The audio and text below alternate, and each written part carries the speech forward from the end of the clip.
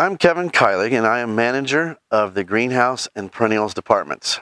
And the reason I know that is because of my name tag. They put that on here so I would remember that. And also they set me up with a cup with supposedly coffee, but I can't stand coffee, so there's no coffee in my cup. So I'm just going to pretend, and this is just going to be some fun today.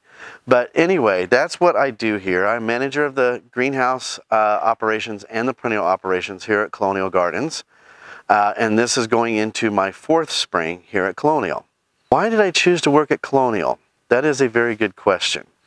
This year coming up will be my 41st year in the industry. And it started all the way back when all my grandparents and parents were all born and raised on farms. And so like farming is like in my blood. So that's how I got started in the garden center industry, because in city life, that's about as close as you can get to farming, is working in a garden center.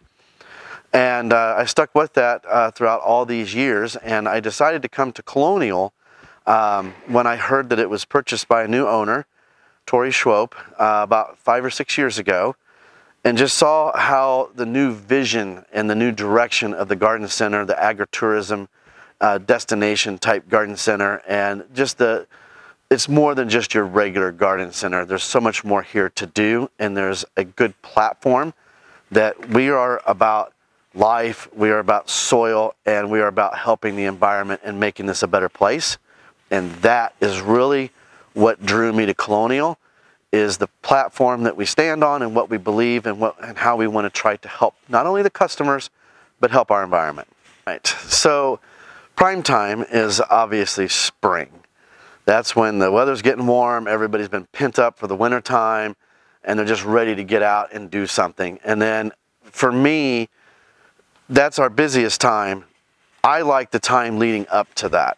So like right now in the greenhouse, we are cleaning and sanitizing and trying to get everything as pristine as possible. We always want to have a very good, presentable shopping environment, but it's the production part where we're going to be planting seeds, and we have little baby plants coming in that we're going to make our own arrangements and hanging baskets and planters and all that. That is where the farming kind of comes in my blood, is from my background, is when you're planting these small plants and you get to watch them grow, and then to see customers purchase what we've grown and take them home, and knowing that we are helping the customer beautify their little part of Mother Earth. That's the part that is really rewarding to me, and it really hits my heart when I see people having a good time, enjoying their visit at Colonial, being helped, and being able to create that little piece of beauty at their house. Boy, that is a tough one. Number one, I would say, is just the desire that you like plants and you enjoy them, whether it be inside plants or whether they be annuals that you want to put in hanging baskets or planters on your deck or porch, whether it be perennials that you want to put in a garden, in a perennial garden, along with maybe some shrubs and trees. I think the main thing is just to have that desire, that want to like plants, to want to learn about plants. I would say that is probably number one, just the pure desire.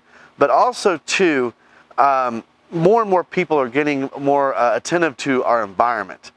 So knowing what plants do to our environment, how they help our environment with filtering air, and also helping erosion in soil, and all those things, the benefits of plants to our environment, and then also too, food plants. So like your vegetables and your herbs and your citrus, or anything that you can grow your own food.